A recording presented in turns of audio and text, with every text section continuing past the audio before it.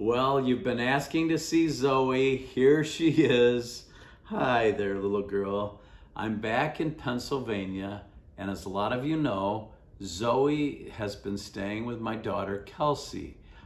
She provides some nice company for Kelsey as she works during the day out of the house, and it's always good to see her. I'm able to come see her whenever I want to, but I want to talk to you about Zoe's reaction when I drove up in your morning cup of inspiration. I apologize, I don't have my mug with me.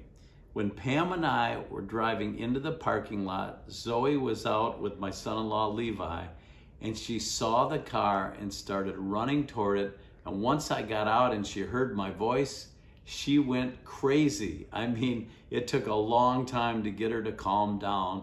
So she always remembers my voice. She knows me. I think she even knows my scent. And we've had a great time being together. But it made me think about us hearing God's voice.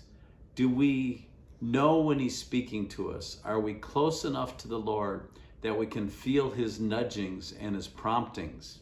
The Bible talks about it and how important it is in the book of John. Chapter 10, verses 27 and 28, it says, "My sheep hear my voice, and I know them, and they follow me.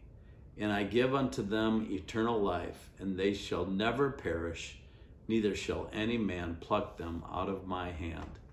That's the relationship that the Lord wants us to have with Him, that we're that close to Him that no man can ever pull us away from Him. No one can take us away from Him.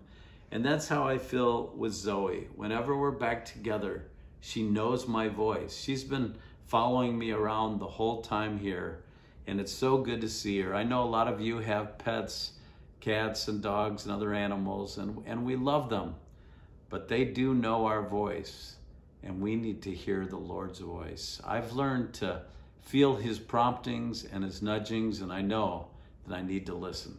Let's pray. Lord, I pray for everyone watching this video that they would draw close to You and want to hear Your voice and follow You every day of their lives. I ask this all in Thy name. Amen.